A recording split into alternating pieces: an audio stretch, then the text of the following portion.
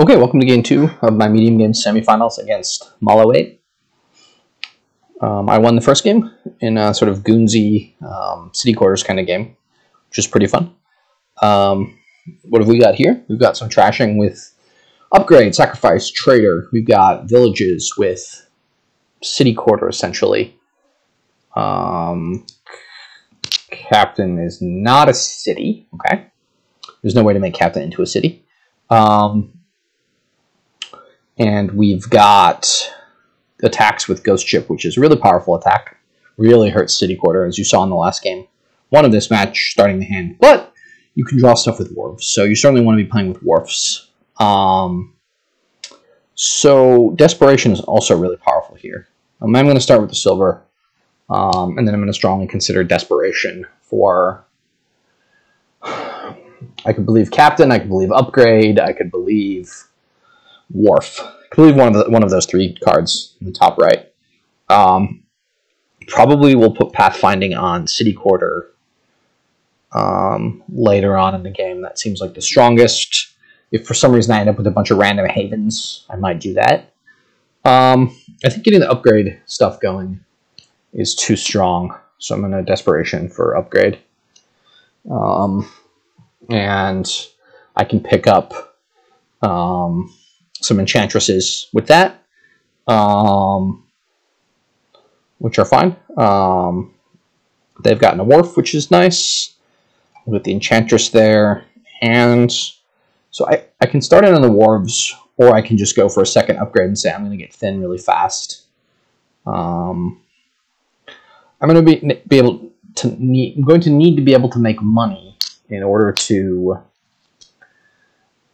pay off the debt that I'm getting from City Quarter.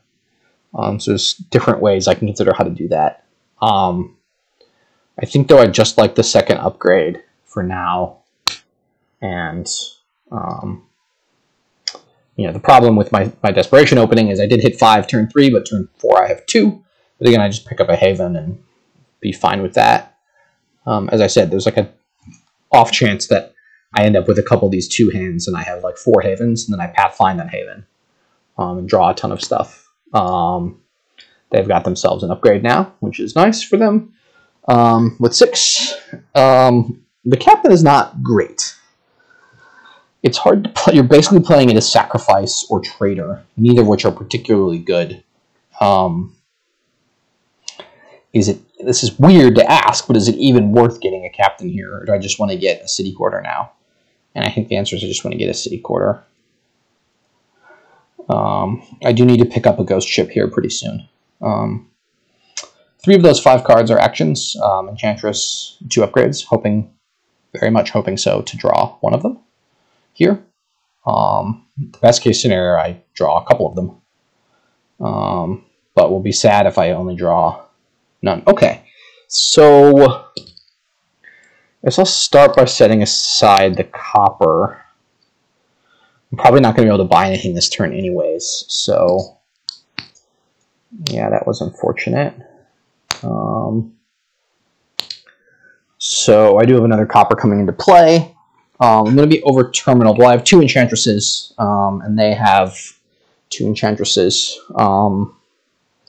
So I think I'm going to play the upgrade here. Okay, so this is 4. And I guess I'm going to go back and get another city quarter. One of the nice things about that Captain could potentially do, play it as sacrifice most turns, and some turns play it as trader later on if I need to grab a couple quick silvers. That, as soon as I say that out loud, it feels bad. So maybe I will not be doing that. I feel like bottom decking some of my good cards. I bottom decked my Enchantress that I gained on turn 3. I'm not actually able to play it until now, but that's the game. I think 2 Enchantresses is enough to pay the debt. And so I have 2 here, 2 city quarters already. Doesn't make sense to take another curse, I don't think. So again, you just take the haven.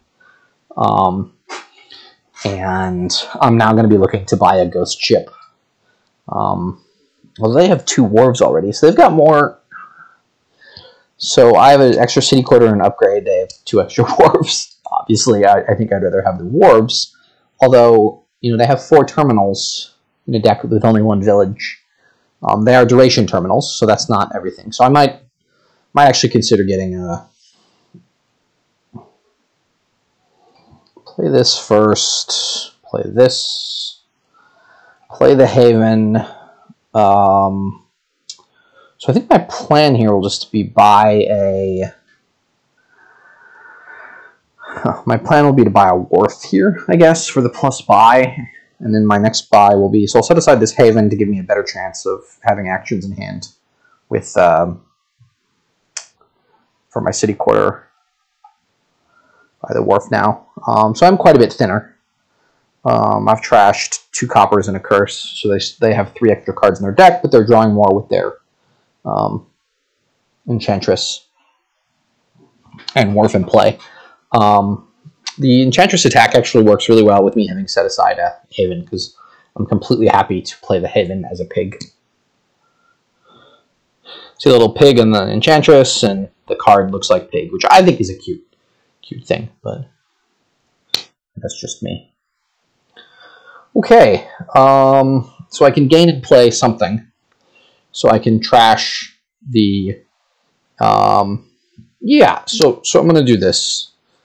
Trash this into a trader, trash the trader into a ghost ship, and then play the ghost ship the same turn. That felt really good. Next turn, I have 1 fewer terminal action because the wharf is out. So I'm going to buy a wharf, another wharf, so I can play that next turn. And another Haven, I guess. This turn I will consider upgrading the upgrade into a gold for some money, some economy in the deck. They only have 1 upgrade, so they can't do the trick that I did, although they do have a sacrifice. So, okay, they didn't find anything. Okay, they bought their own ghost ship, which is reasonable. Okay, that's a drawn deck. So I can consider upgrading. I think, though, I really do want the gold in the deck. So I'm going to buy the gold. I might as well play the ghost ship first. I can decide what I want to buy here and then how much I want to set aside with Havens. I think I'm honestly going to do pathfinding on Haven here. And then I can add coppers and stuff to the deck because I'm going to be massively overdrawing. I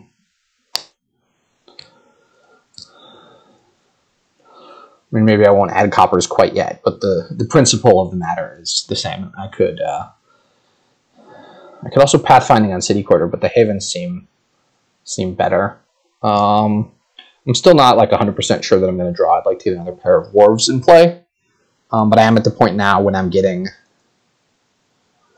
I'm trying to figure out the interaction between pathfinding and Enchantress. I do get the plus card in that case, or I should. Okay, play the Haven, set aside a copper, all the good stuff. So do I need to upgrade here? I need to add some more money to the deck fairly quickly. Now that I've sort of got massive overdraw going on.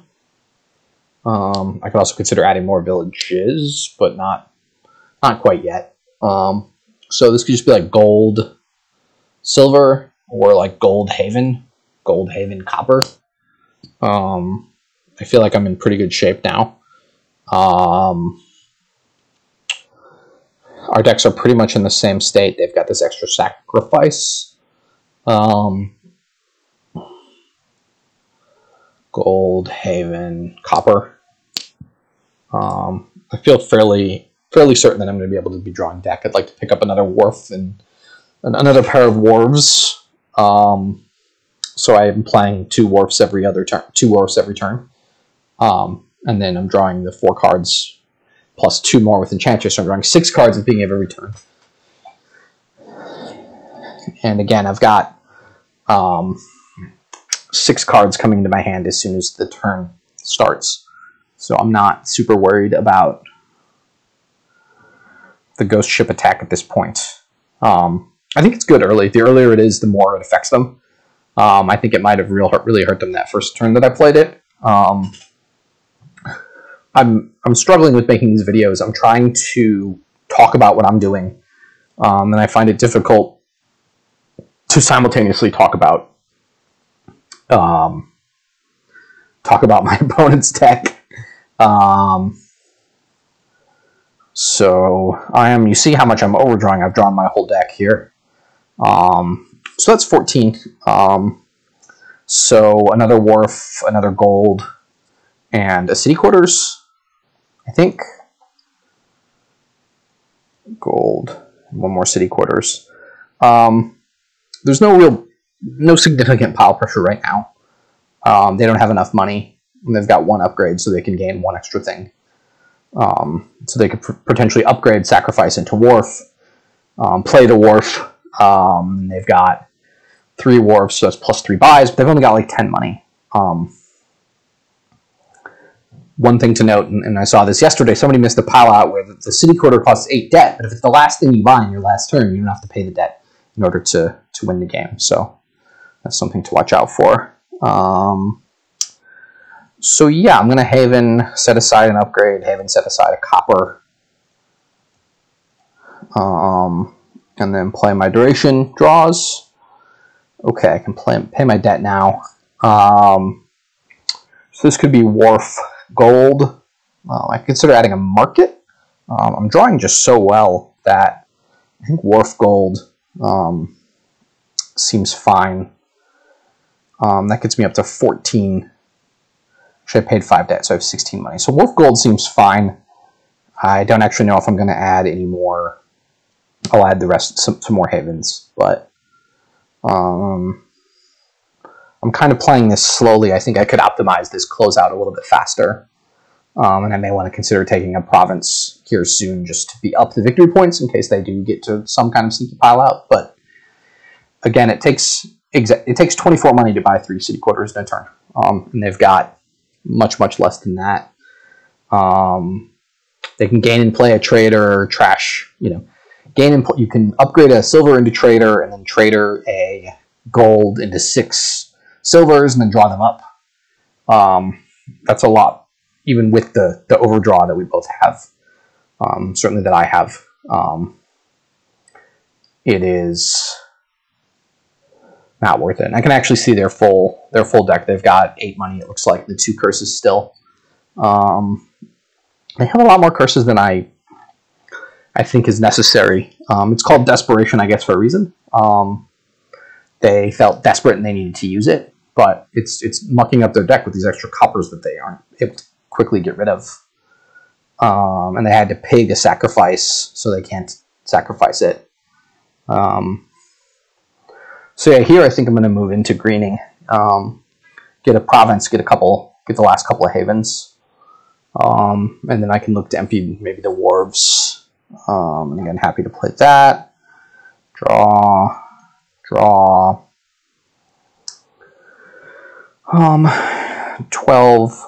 20 money. So that'll make that 19 money. And I can go like province, 2 havens maybe, and a city quarters. That feels like a really kind of lazy line for me to take. I could, I think, end the game faster or put myself up more, but I feel like I'm fairly far ahead. And I'm starting every turn by drawing 6 cards and putting 2 cards into my deck. So the likelihood that I miss all of those city quarters is so small. And I've got a couple havens I can play. I can play the upgrade. So my deck search space is very good. I'll continue setting aside things like coppers. I can even believe that I'm drawing so well that I could be buying extra coppers just because it's worth 1 money. I can even believe that buying random extra curses, playing desperation for a curse, is worth it just to get that curse into my deck, which I can then trash with upgrade and move that pile towards 0. The curse pile is a pile you have to watch out for. With the amount of plus buys that I have, I could end the game by buying, if I can buy 6 curses in an estate, that's worth -5, but I'm up by 5. So, you know, the math. You just got to watch out the math with the curse pile. They're gaining a gold now and another wharf, which makes sense. They want to keep drawing. So again, that was a little scary, a little bit scary. And so I can Haven, set aside Haven, Haven, set aside upgrade, Haven, set aside province, stuff that I don't necessarily need. Play 2 warbs and an enchantress. Okay, so piles are not quite there yet. But I think just getting another province, wharf, city quarter feels pretty good. Pay the debt. So for them to empty the piles, it will take them 13 money. But they're going to need to add 11 VP. 10 VP when they trash the curse. So 13 money plus 2 provinces or something, which is 29 money. Or maybe they could do province, duchy, estate, something like that, which is 26 money. It's just really tough to add that all together. So I felt safe doing the line that I just did. If I'd only been up 1 province, I don't think I would have touched either of those piles. I would have just gone for green cards. I can also add like markets to my deck fairly reliably. I'm okay adding more golds to my deck actually. I'm drawing pretty well. Again, I'm going to start this turn by drawing 9 cards, and there's a Haven down there which draws 2 more, so I'm going to draw 11 cards out of 20. So I'm almost certainly going to find. Almost certainly going to find city quarters, except I already have 2 in my hand to start with, so not that concerned. They have to be concerned now. They can't buy a wharf or a city quarter because I'll be able to end the turn next game. Yeah, doesn't actually matter what I put on top of the deck, to be honest, because wharf will just draw those same 2 cards back up again. 13. So I assume this will be like province, duchy, and they're going to hope I have some kind of dud. They could go. Yeah, they've got their deck under control now. But it only costs me 13 money to pile, so I should be able to buy wharf, city quarter this turn. It should cost me 15 money because I have 2 debt. And I can upgrade one of my wharves into a gold or something. I don't have any 4 costs to upgrade into wharf or duchy, which is something to be aware of. They've got an upgrade and sacrifice. They could upgrade the sacrifice into duchy, which could have given them more points this turn. But as you see, they've got 14 money total in their deck. 7, 11. They paid, but 13, 14 money in their deck, and it would have taken 20 something to pile out. Desperation for estate. I am confused. I am quite confused. So 12, 14, 20, and it only takes me 15 to pile. I'm just going to click on my actions here, except for just in case I screwed it up. Except for the ghost ship. Pay the debt. Buy an upgrade. But ooh, shit. I still have it. Pay the debt. Buy a wharf. Buy a city quarter. Definitely misclicked on upgrade there, but I still have it. So all in all, a good game there. I think the second upgrade really helped my deck along. I wasn't tracking their deck as much, but that certainly helped me. They also had to play by desperation a few too many times, which makes it difficult to catch up. So I'll see you in game 3.